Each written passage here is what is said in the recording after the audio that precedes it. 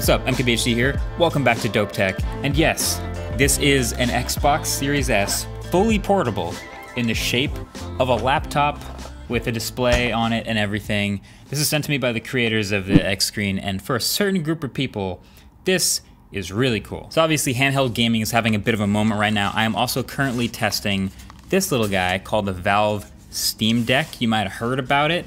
Leave a thumbs up if you're excited for that video. But this thing, well, this is exactly what it looks like. It's called the xScreen for Xbox Series S, and it basically turns the console into a laptop form factor for you hardcore gamers that want to play Xbox games, but not just on the couch. So basically all you have to do is plug it in by connecting this piece to the Xbox like a puzzle piece. It has a USB plug and an HDMI plug in the back, and you plug them in to line the whole thing up, and then there's two bonus little thumb screws, one on either side, to help hold everything in place. And then you use literally the original cable that came with the Xbox, and then boom, the whole thing can light up just like this. The screen turns on, and you're gaming on the go. Now this screen, it's not the highest end screen in the world on paper. Like the numbers, it's an 11.6 inch diagonal screen, and it's 1080p, it's an IPS at 60 hertz, right? But it matches the size of the Xbox, obviously, to achieve this form factor. And then if you think about it, 1080p, right? So the screen you might be already gaming on for a console like this is 1080p, but this is obviously way smaller, so it's actually significantly sharper, the higher pixel density, and so you can sit much closer to it, like I am here. And so it's really just about convenience. To match the size of the Xbox, it's got the stereo speakers up top. It also has an optional stand mode to help you get a better angle, and it's got a crosshair mode to help you better aim in shooter games if you're into that. You basically just have to plug it in and light it up and it starts gaming. So yeah, you know, it's not a 4K or 120 hertz screen or anything like that, but I wasn't really expecting that much from something that plugs directly into an Xbox. And you know what, it still does have this nice matte finish, which makes it easy to see in a variety of lighting situations it might face. The audio gets surprisingly loud. Honestly, it's easy to have a lot of fun playing this almost anywhere that you could fit a normal or super thick gaming laptop. Well, except for the fact that you do pretty much always need to be plugged in. I did see a video on the creator's YouTube channel where they have this massive 99 watt-hour battery, and so you could, in theory, bring it and the battery on a flight, you know, get that seat back tray table going, but it lasts about 40 minutes. So if you have the seat on a plane with no outlet, this isn't exactly great. But overall, you know, aside from the rear USB and Ethernet ports being blocked, and the white color not quite exactly matching up the same as the Xbox plastic, but being really close. This thing is really well built, and it's 250 bucks for the whole kit. So it's on Kickstarter right now.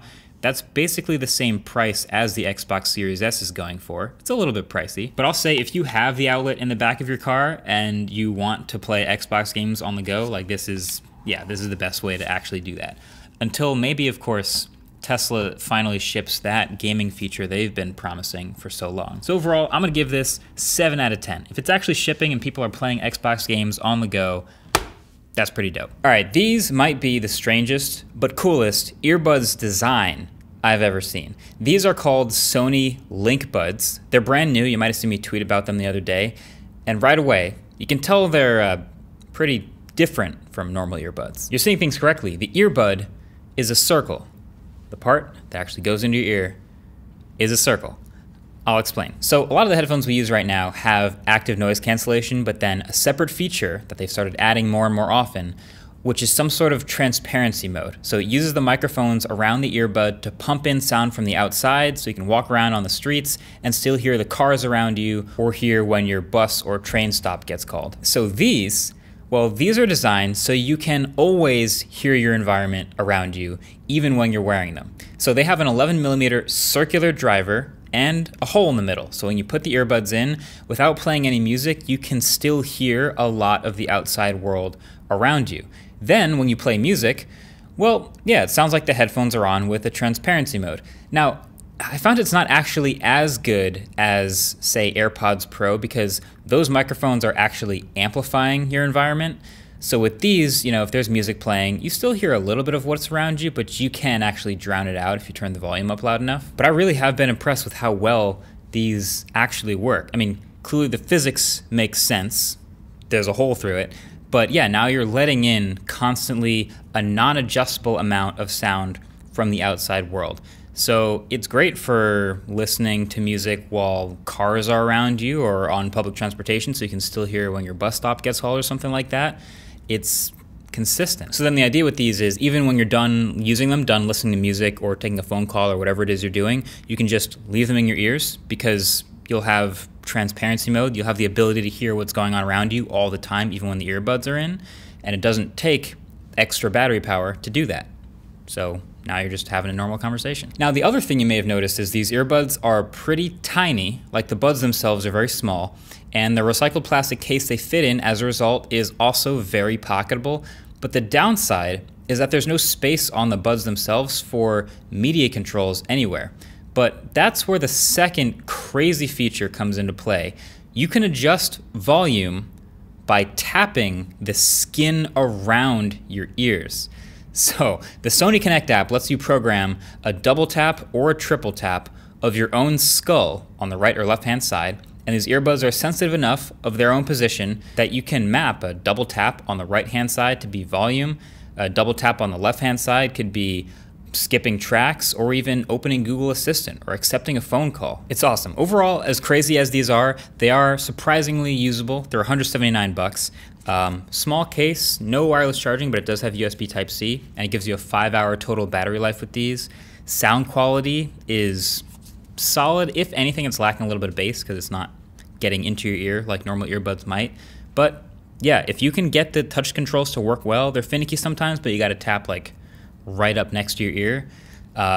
They're pretty cool. I'm gonna give these an 8 out of 10. Okay, this next product I know is absolutely not meant for me, but I can still respect it anyway. This is a super high-end gaming tablet, and I just need you to know that this is real and this is something that actually exists. So this is the Asus ROG Flow Z13. This thing has an up to 14-core Intel Core i9 processor, a GeForce RTX 3050 Ti graphics card, a 1080p 120Hz display, or a 4K 60Hz option, up to 1 terabyte of M.2 SSD storage, and a vapor chamber cooling solution on the back. So yes, it's a full-fledged gaming computer running Windows. You can think of it kind of like a Surface Pro, but just way more gaming focused.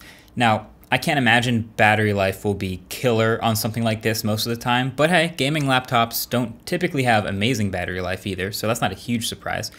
I'm really into this design though. The aesthetics of how they managed to shove all that power into a tablet-sized package. It's got some thickness to it, of course, and it's definitely not lightweight, but you know, it's a reasonable layout. There's a power button and volume rockers on the right side, along with a combo microphone headphone jack and a speaker at the bottom. And then there's a single USB Type-C Thunderbolt port on the left side, along with this labeled XGM port, which is gonna let you plug in different external GPUs. There's pins and magnets at the bottom for docking a keyboard accessory, just like the Surface. And there's no ports up top, but just heat dissipation, just heat sinks, heat radiating out the top. And look at that, LEDs, PCB, and the angular cutout in the kickstand. That is a really nice touch.